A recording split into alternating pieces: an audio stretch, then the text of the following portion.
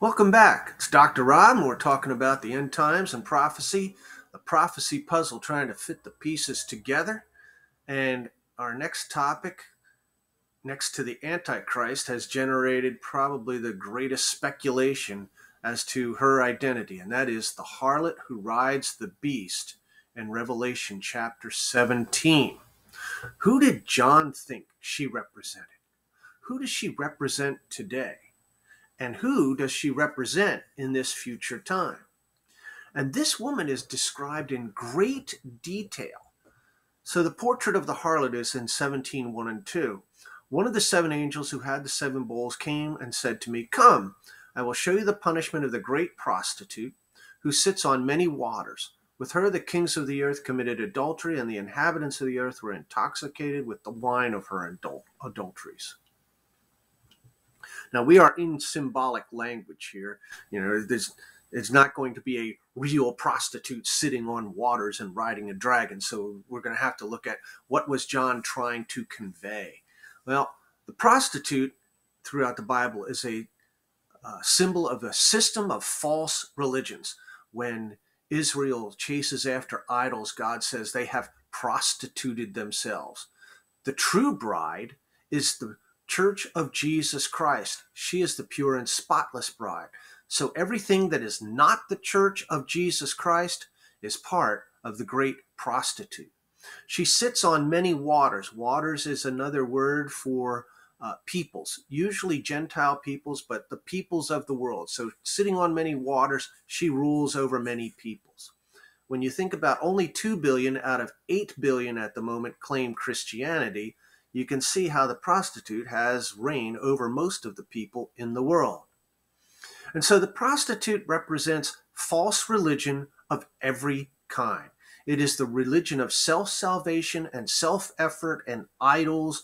Whatever is not the true and living God is part of this false religion and this prostitute. John continues with the portrait of the harlot. Then the angel carried me away in the spirit into the desert. There I saw a woman sitting on a scarlet beast that was covered with blasphemous names and had 7 heads and 10 horns. The woman was dressed in purple and scarlet and was glittering with gold, precious stones, and pearls. She held a golden cup in her hand filled with abominable things and the filth of her adulteries. The title was written on her forehead: Mystery Babylon, the great mother of prostitutes and of the abominations of the earth. I saw that the woman was drunk with the blood of the saints, the blood of those who bore the testimony of Jesus. And again, more symbolism. The woman rides the beast. Now, the beast was the government of the Antichrist.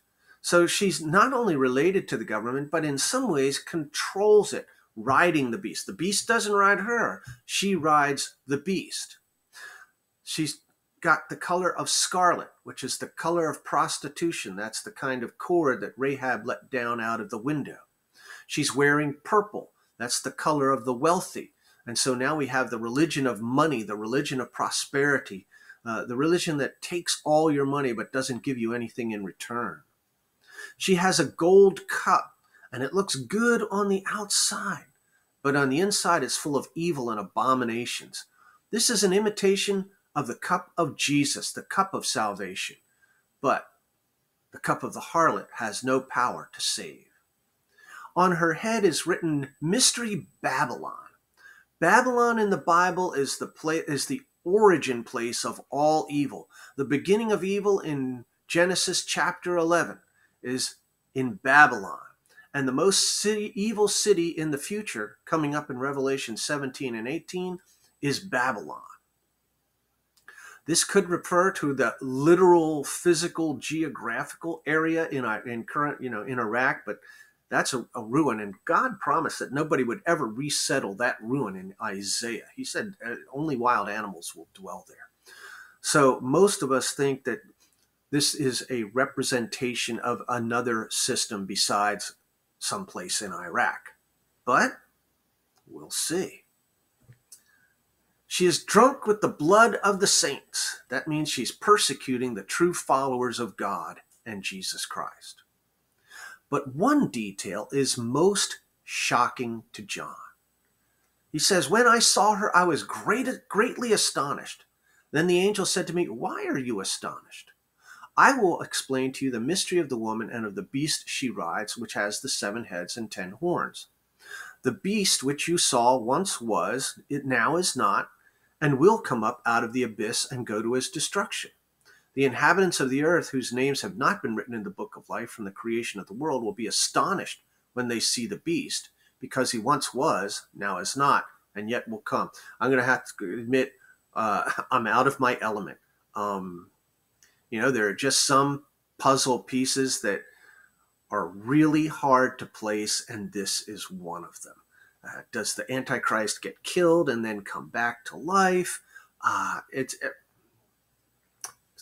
wish I had all the answers, but I don't. So I guess I'll just have to live with my lack of information there.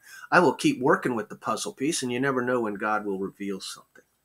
But what can we say about this? Well, the beast is the same as the one in Revelation 13. Antichrist is the political ruler, but he needs the help of false religion, the prostitute, to hold power over the people. The angel continues. This calls for a mind with wisdom. The 7 heads are 7 hills on which the woman sits. They are also 7 kings. 5 have fallen, 1 is, the other has not yet come. But when he does come, he must remain for a little while. The beast who once was and now is not is an 8th king. He belongs to the 7 and is going to his destruction. The woman you saw is the great city that rules over the kings of the earth. And again, I'm going to be a little out of my element, but there are some clues here. 7 hills has always been a description of the city of Rome. All right, Rome is the city on 7 hills. And I think that is why John is so shocked. How could the church in Rome betray her Savior? In John's day, Rome was the premier church. It was the center church of the empire. It was the place of Peter and Paul. And so it was the prime church of its day. Politically, Rome was the seat of the empire. Rome ruled over kings. So Rome fits for John's time. At that time, Domitian, John was being persecuted. So the emperor is persecuting the church, given authority to persecute the saints. And Domitian was very much an egotist. He was declaring himself to be God, and people had to worship him and all of that. And so for John's day, it certainly fits the Roman Empire. And that's what leads a lot of interpreters to speculate that in the future there will be a revived Roman Empire. Certainly possible. Some were looking at NATO and all of that. And when NATO was 10 nations strong, oh, look, it's a 10-headed kingdom. Now NATO has about 20 nations, so it still could be. But as history changes, we have to kind of look at the puzzle piece again and see if it still fits. Throughout history, this harlot has been identified as the Roman Catholic Church. And at times it has fit the Roman Catholic Church. Martin Luther is perhaps the most famous, saying that the Pope was the Antichrist and the Roman Church was the harlot. But today, that doesn't fit in every detail. Catholics are not persecuting other Christians. They did at times, certainly during the Reformation, which is why Martin Luther thought so, but not now. They do not rule over kings. At one time, the Catholic Church was very influential in Europe over royal affairs, but not now. And they aren't tied to 10 governments. And so we have to look at some kind of future false church. Might still be the Catholic Church, but at the moment, it doesn't fit. And maybe we need to look at all of Christendom and see how we have all shared in this harlot and become a part of the harlot. There are so many ways that the modern church has strayed from Jesus and has become a false religion. Here are some examples. The welcoming and affirming movement. This is the movement that affirms homosexuality as an acceptable alternate lifestyle in God's sight because it's all about love. There's nothing in the Bible that supports that. It's a false teaching. We have the prosperity gospel. God wants you to be happy. Just send in $10, he'll send you $100. And certainly there are passages, where if you give, it will come back to you, pressed down, shaken together. And so we do have this blessing in return of blessing. But the Bible also promises that in this life we will have trial and tribulation. And so we have to take the good with the bad. Some charismatic groups are putting forth that you must speak in tongues as an evidence of the Holy Spirit. That's not what the Bible says. Tongues is a gift. Gifts are distributed according to the discretion of the Spirit, and not everybody speaks in tongues, but they still have the Spirit of God. Universalism.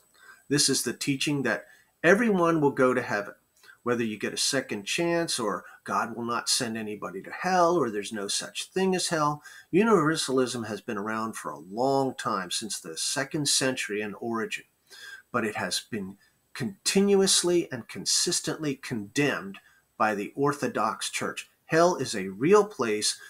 Unsaved people will go there, and that is what makes our mission so vital in this world. Many denominations are straying from true biblical teaching in so many ways. They're just denying what the Bible says. The Bible says that heaven and earth will pass away, but the words of God will never pass away. We need to stay true to what the Bible says. If we deviate from the Bible, that is just a man-made teaching. We have some denominations that emphasize legalistic judgmentalism. They're all about the rules, and if you break the rules, you are shunned or banned or barred or put under all of these things. And we need to remember grace, that law is not the only way that God operates. At the opposite end, there are many with a liberal view of a cuddly, warm, fuzzy God who never punishes anybody, and he doesn't care about sin because everybody's going to go to heaven. It's kind of an offshoot of universalism.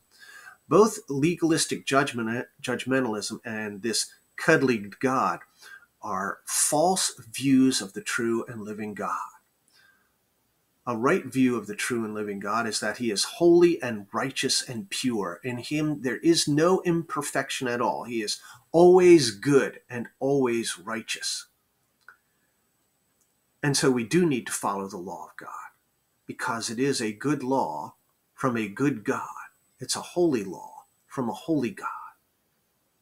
At the same time, we recognize we cannot obey the law. We are sinners.